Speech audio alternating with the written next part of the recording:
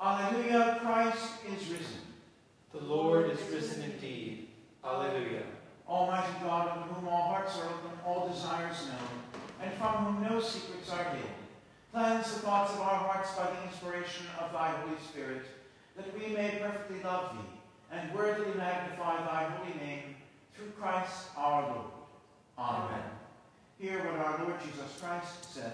Thou shalt love the Lord thy God with all thy heart, and with all thy soul, and with all thy mind. This is the first and great commandment. And the second is like unto it. Thou shalt love thy neighbor as thyself. On these two commandments hang all the law and the prophets. Lord, have mercy upon us. Christ, have mercy upon us. Lord, have mercy upon us. Glory be to God on high, and on earth peace, goodwill towards men. We praise thee, we bless thee, we worship thee, we glorify thee, we give thanks to thee for thy great glory. O Lord God, heavenly King, God the Father Almighty, O Lord, the only begotten Son, Jesus Christ, O Lord God, Lamb of God, Son of the Father, that takest away the sins of the world, have mercy upon us. Thou that takest away the sins of the world, receive our prayer. Thou that sittest at the right hand of God the Father, have mercy upon us. For thou only art holy, thou only art the Lord, thou only, O Christ, with the Holy Ghost, art most high in the glory of God the Father. Amen. The Lord be with you. And with thy spirit. Let us pray.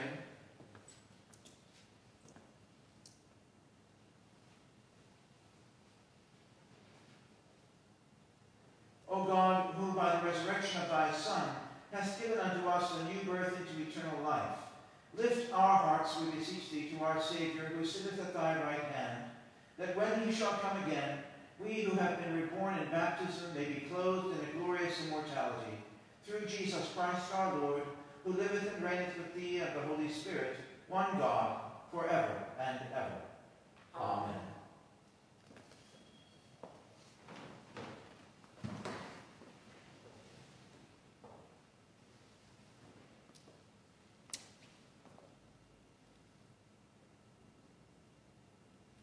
A reading from the Acts of the Apostles. After this, Paul left Athens and went to Corinth. There he found a Jew named Aquila, a native of Pontus, who had recently come from Italy with his wife Priscilla, because Claudius had ordered all Jews to leave Rome. Paul went to see them, and because he was of the same trade, he stayed with them, and they worked together. By trade, they were tent makers. Every Sabbath he would argue in the synagogues, and would try to convince Jews and Greeks. When Silas and Timothy arrived from Macedonia, Paul was occupied with proclaiming the word, testifying to the Jews that the Messiah was Jesus. When they opposed and reviled him in protest, he shook the dust from his clothes and said to them, "Your blood be on your own heads. I am innocent. From now on I will go to the Gentiles." Then he left the synagogue and went to the house of a man named Titus Justus, a worshipper of God. His house was next door to the synagogue.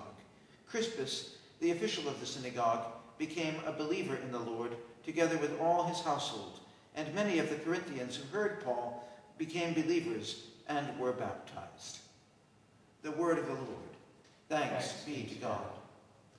The psalm appointed for today is a portion of Psalm 98, the first 4 verses, which are found beginning on page 727 of the Book of Common Prayer. Psalm 98, verses 1 through 4, which we'll recite together in unison. Sing to the Lord a new song, for he has done marvelous things. With his right hand and his holy arm has he won for himself the victory. The Lord has made known his victory. His righteousness has he openly shown in the sight of the nations. He remembers his mercy and faithfulness to the house of Israel, and all the ends of the earth have seen the victory of our God.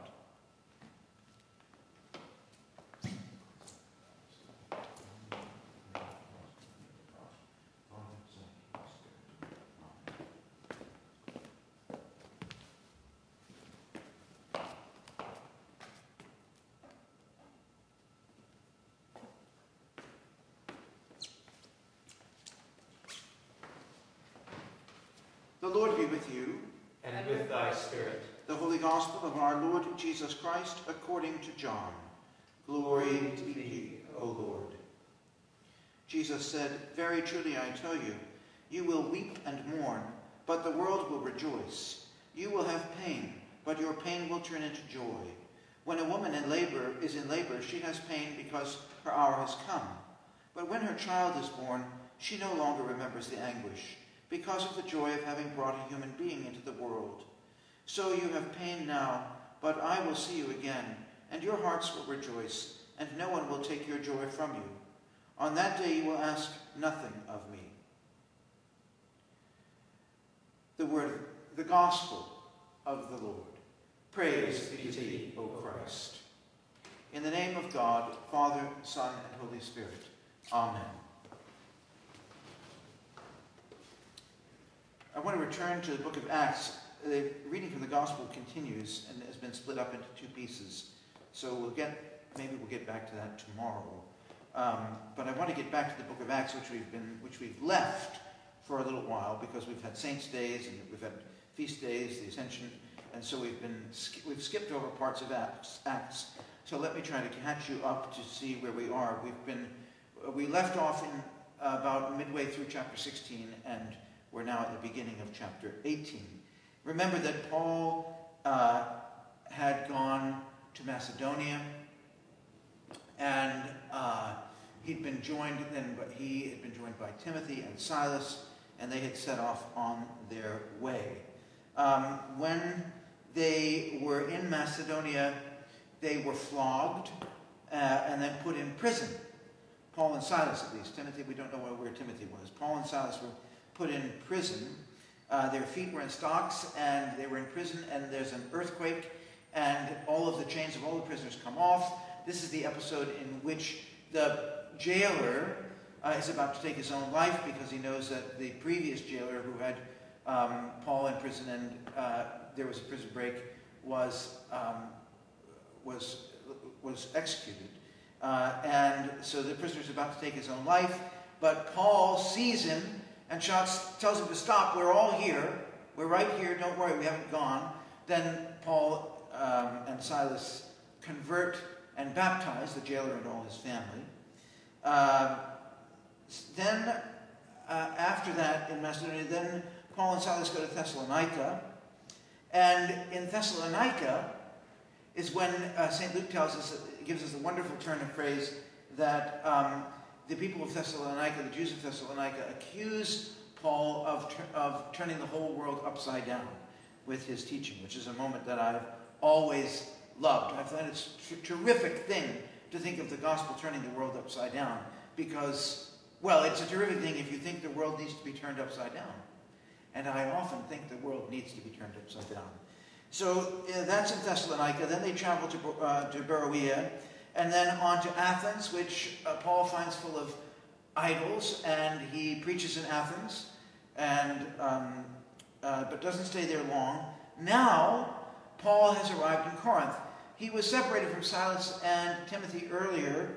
He's arrived in Corinth. Silas and Timothy were supposed to meet him in Athens, but they didn't, apparently. And they're going to meet up with him here. But first, Paul finds Aquila, and he takes up work with Aquila, and because they're in the same trade, which are tent makers. Silas and Timothy will arrive, and Paul begins to teach in the synagogues, but the Jews don't want to hear what he has to say, so he shakes the dust off him and he goes next door to the house of Crispus, who it says is the book of Acts says that Crispus is a believer in God, a worshiper of God, but I guess not a Jew. So it's sort of a strange. I haven't done much work on this part of the text. I have to see what Luke is getting at there. It's a bit of a strange moment. And this passage really will continue tomorrow when we'll hear, spoiler alert, it's not much of a spoiler, I tell you, when we hear that Paul will stay in Corinth now for about a year and a half. And this is where Paul's going to begin to build up a church, spending a year and a half there doing it. So what is it? I mean, up until now, Paul has been all over the place, right?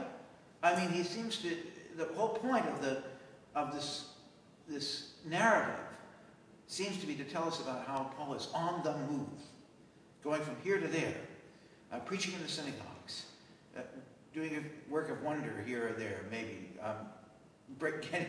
being thrown in prison, breaking out of prison, having the Holy Spirit intervene for him. But he's on the move. But now, at last, he is able to stay put in one place. I know I'm jumping ahead to tomorrow, but maybe it'll take more than one day's work of thinking about this to let the importance of it settle in. Who knows? Here, Paul is in Corinth, and he's about to settle in. I want to point out two important features of what Paul is able to appreciate while he's in Corinth. I've already mentioned them, but it seems to me that they're important. One is that Paul has work here. I don't mean work building up the church. He's got that everywhere. He has work as a tent maker, which suggests all kinds of possibilities. One, that he can sort of pay his own way for a little while. His future in Corinth looks sustainable to him because he's got work. And that's an important thing for him. Up until now, how has Paul been surviving? On the kindness of strangers? From his savings? Collecting unemployment? Don't know. But the fact is that he has work. And he has work because he was able to find it with this man Aquila, who was a tent maker, and because Paul had a skill that he could use. God forbid I should ever find myself in Corinth looking for a job. But Paul had a skill that he could use. So that's one thing. He has work which seems to make his staying in Corinth sustainable. The other thing I think that's notable and that is important is that Silas and Timothy have arrived. They've been separated. Paul's been on his own since Macedonia. It's not that he's been ineffective. It's not that he hasn't been doing his work, but he has been on his own. And Silas and Timothy are there. His friends and his colleagues are there with him. And this, too, I think, maybe makes it look as though his time in Corinth might be sustainable. Maybe having friends there without work wasn't sustainable, and having work without friends wasn't sustainable either. But having his work with Aquila and his friends there makes things look sustainable. Add to that Crispus, whose house is next door to the synagogue. So you know there's sheep stealing going on here. That Paul must surely think it's a good idea that he can preach close to the synagogue. Psst, psst, he says, as people are making their way to or from the synagogue. Come here. Let me tell you something about my understanding of what God is doing, what I have seen and heard from God about what he's doing. So Paul has these important features that work, all making his work sustainable.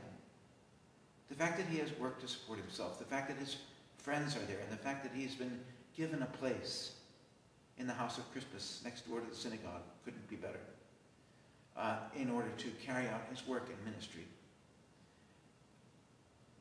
So there's good news here, I think, isn't there? There's good news for Paul. It helps us to think about the things that we need in order to make our own life and our own ministry sustainable. And the fact of the matter is that we're living in a time where ministry in the church doesn't always look sustainable, and right now our own working lives don't look sustainable for so many people. So maybe we need to be paying attention to Maslow's hierarchy of needs, or some version of those, for the sustainability of the life of the church, or one another. Maybe we need to make sure that, above all, wherever we can help people to find work, we help them find work. Whenever we can help people to find friends, we find friends. And whenever we can be in proximity to them so that we can proclaim the good news to them, we should be in proximity so that we can proclaim good news. Those seem to be the three factors that are working in Paul's favor to keep him in Corinth for a year and a half. We'll see how it goes when we tune in again tomorrow. In the name of God, Father, Son, and Holy Spirit. Amen.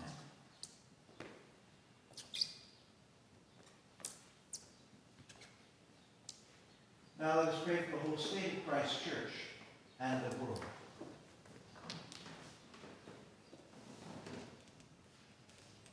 Almighty and ever-living God, who in thy holy word hast taught us to make prayers and supplications, and to give thanks for all men, receive these our prayers which we offer unto thy divine majesty, beseeching thee to inspire continually the universal church with the spirit of truth, unity, and concord, and grant that all those who do confess thy holy name may agree in the truth of thy holy word and live in unity and godly love. Give grace, O Heavenly Father, to all bishops and other ministers, especially Justin, the Archbishop of Canterbury, Michael, our presiding bishop, Daniel, our bishop, and Kyle, Nora, Stephen, Nicholas, and Gordon, my priest brothers and sisters, who worship and work in this place and parish, that they may, both by their life and doctrine, set forth thy true and lively word, and rightly and duly administer thy holy sacraments. And to all thy people give thy heavenly grace, and especially to this congregation here present, that with meek heart and due reverence they may hear and receive thy holy word, truly serving thee in holiness and righteousness all the days of their life. We beseech thee also so to rule the hearts of those who bear the authority of government in this and every land, especially Donald, our president, the members of the Congress and the courts, Tom, our governor, and Jim, our mayor, and all those in positions of authority and public trust, that they may be led to wise decisions and right actions for the welfare and peace of the world. Open, O Lord, the eyes of all people to behold thy gracious hand in all thy works, that rejoicing in thy whole creation, they may honor thee with their substance and be faithful stewards of thy bounty. And we most humbly beseech thee of thy goodness, O Lord, to comfort and succor all those who are sick with the coronavirus, who are suffering in any way because of it, and those who are doctors and nurses and medical professionals and essential workers in all kinds of industries and occupations, and all those who are at risk because they're providing for or caring for the rest of us during this time of pandemic, and all those who are unemployed at this time and without work to make their own lives sustainable, and who worry about the sustainability of their futures, their careers, worry about their families, their livelihoods, and their well-being. And especially remembering at this time those in need in this parish community: Chris, George, Sue, Tom, Kent John, George, John, Tim, Homer, Mary Jane, Judith, Mark, Julio, Marlene, Brian, Mark, Todd, Olivia, Carol, Patty, Richard, Nathan, Gary, Charlie,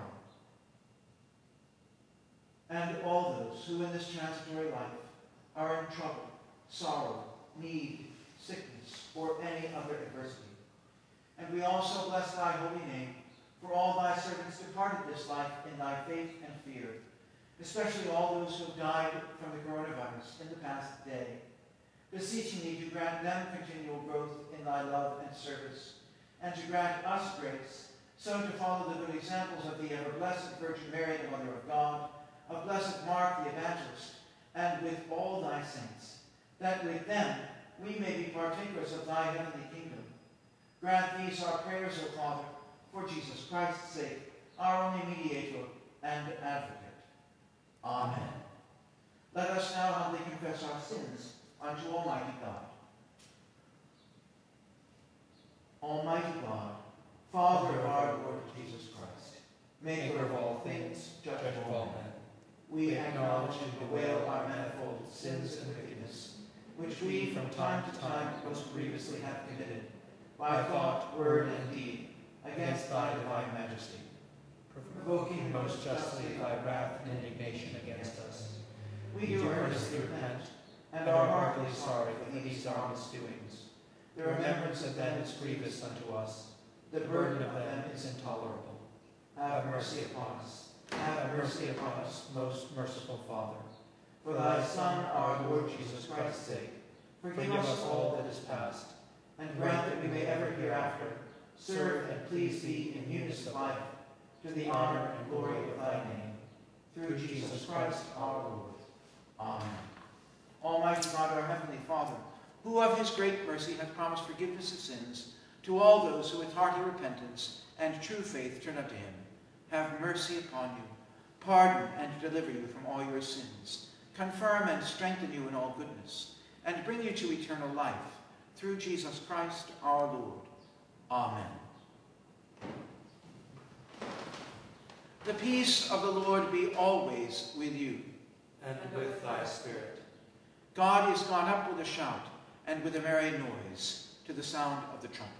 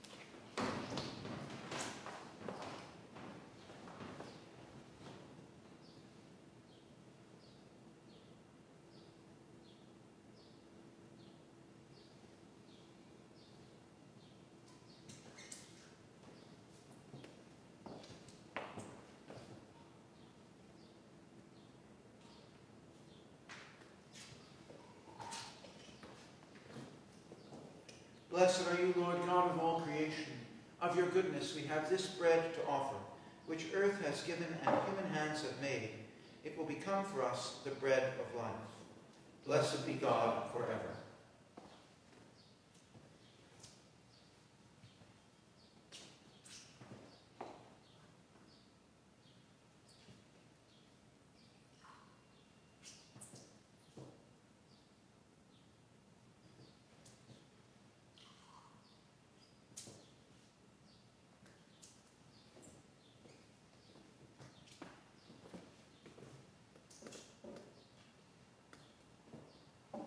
Blessed are you, Lord God of all creation. Of your goodness we have this wine to offer, fruit of the vine and work of human hands. It will become for us our spiritual drink. Blessed be God forever.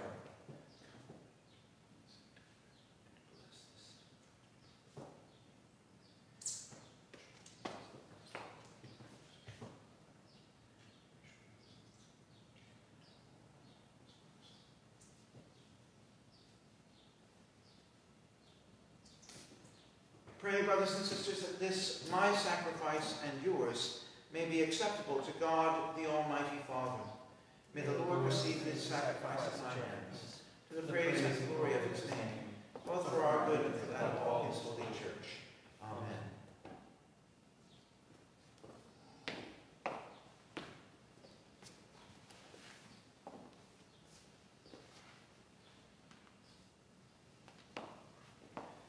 The Lord be with you. And with thy spirit. Lift up your hearts. We lift them up unto the Lord. Let us give thanks unto our Lord God. It is meet and right so to do. It is very meet, right, and our bounden duty, that we should at all times and in all places give thanks unto thee, O Lord, Holy Father, Almighty, everlasting God, through thy dearly beloved Son, Jesus Christ our Lord, who, after his glorious resurrection, manifestly appeared to his disciples, and in their sight ascended into heaven to prepare a place for us, that where he is, there we might also be, and reign with him in glory.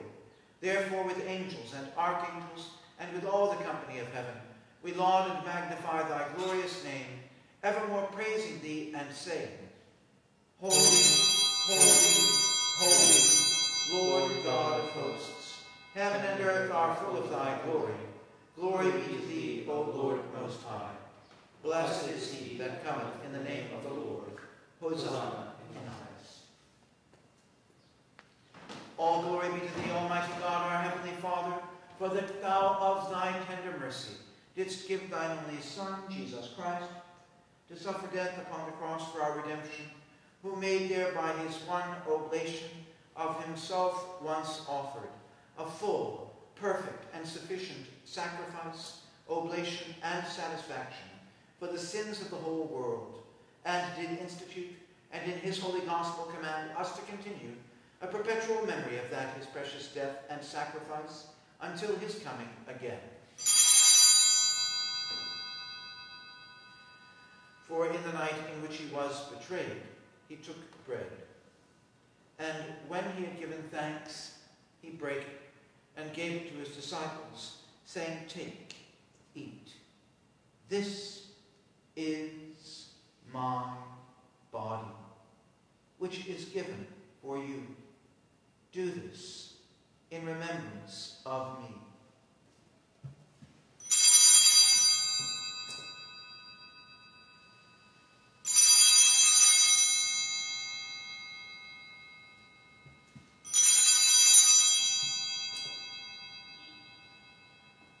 Likewise, after supper he took the cup, and when he had given thanks, he gave it to them, saying, Drink ye all of this, for this is my blood of the new covenant, which is shed for you and for many, for the remission of sins.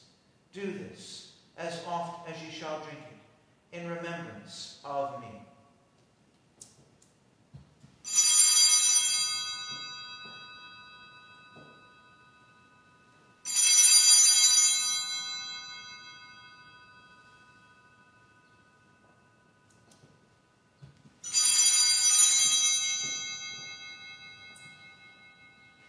Wherefore, O Lord and Heavenly Father, according to the institution of thy dearly beloved Son, our Saviour Jesus Christ, we, thy humble servants, do celebrate and make here before thy divine majesty, with these thy holy gifts, which we now offer unto thee, the memorial thy Son hath commanded us to make, having in remembrance his blessed passion and precious death, his mighty resurrection and glorious ascension, rendering unto thee most hearty thanks for the innumerable benefits procured unto us by the same. And we most humbly beseech thee, O merciful Father, to hear us, and of thy almighty goodness, vouchsafe to bless and sanctify with thy word and Holy Spirit these thy gifts and creatures of bread and wine, that we, receiving them according to thy Son, our Saviour Jesus Christ's holy institution, in remembrance of his death and passion, may be partakers of his most blessed body and blood. And we earnestly desire thy fatherly goodness, mercifully to accept this, our sacrifice of praise and thanksgiving, most humbly beseeching thee to grant that by the merits and death of thy Son, Jesus Christ, and through faith in his blood, we and all thy whole church may obtain remission of our sins and all other benefits of his passion. And here we offer and present unto thee, O Lord, ourselves, our souls and bodies, to be a reasonable, holy, and living sacrifice unto thee, humbly beseeching thee that we and all others who shall be partakers of this holy communion may worthily receive the most precious body and blood of thy Son, Jesus Christ, be filled with thy grace and heavenly benediction, and made one body with him, that he may dwell in us, and we in him. And although we are unworthy through our manifold sins to offer unto thee any sacrifice, yet we beseech thee to accept this, our bounden duty and service, not weighing our merits, but pardoning our offenses, through Jesus Christ our Lord, by whom and with whom, in the unity of the Holy Ghost, all honor and glory be unto thee, O Father Almighty, world without end. Amen.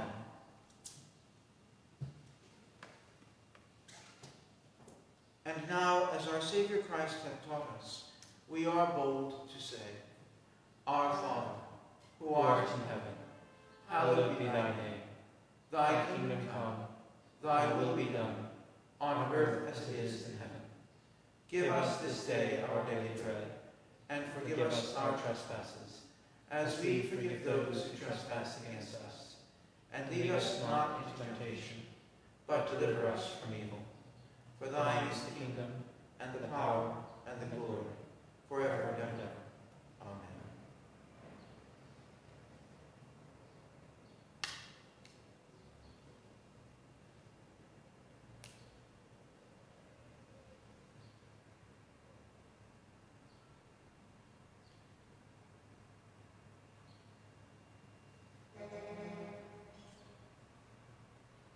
Alleluia, Christ, our Passover, has been sacrificed for us. Therefore, let us keep the feast. Alleluia. O Lamb of God, that takest away the sins of the world, have mercy upon us. O Lamb of God, that takest away the sins of the world, have mercy upon us. O Lamb of God, that takest away the sins of the world, grant us thy peace.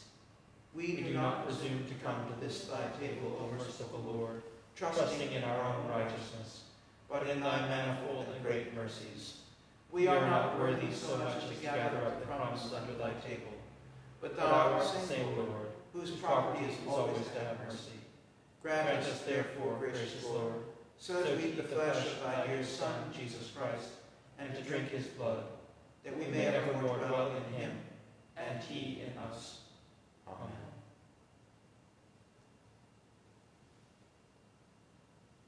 Behold the Lamb of God. Behold him that takest away the sins of the world.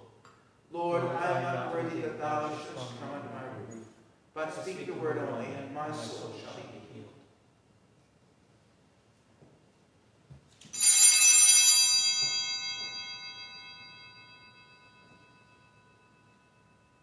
The body of Christ, the bread and wine. The blood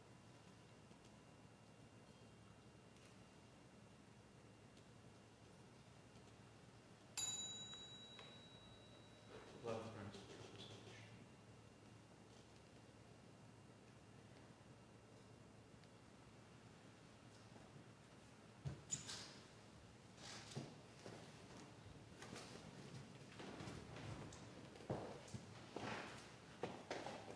The body of Christ, the bread of heaven.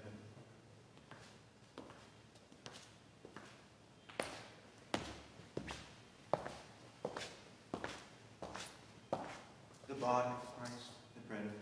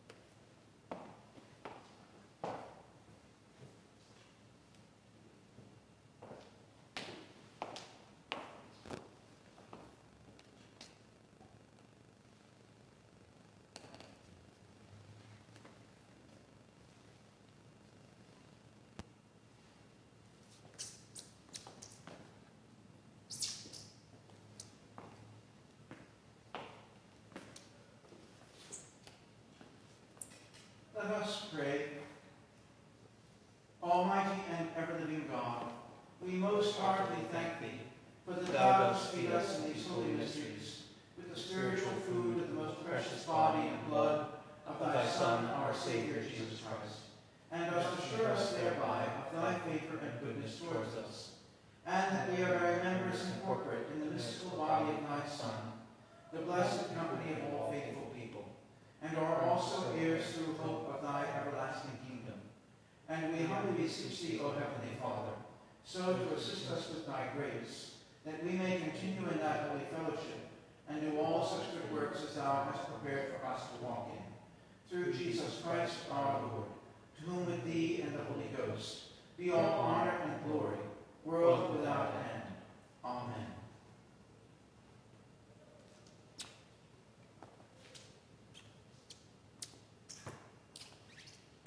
The God of peace, who brought again from the dead our Lord Jesus Christ, the great shepherd of the sheep, through the blood of an everlasting covenant, make you perfect in every good work to do his will, working in you that which is well-pleasing in his sight.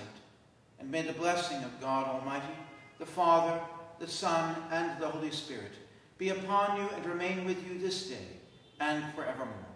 Amen.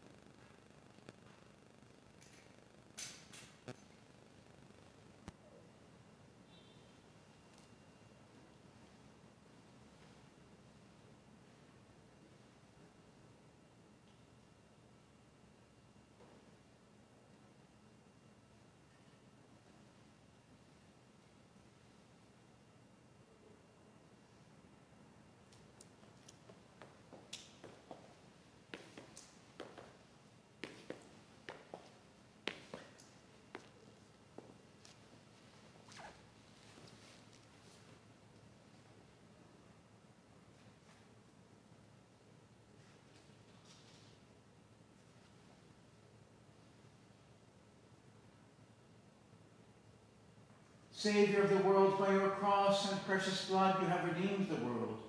Save us and help us, we humbly beseech thee, O Lord. Let us pray. O most mighty and merciful God, in this time of grievous sickness, we flee unto thee for succor. Deliver us, we beseech thee, from our peril.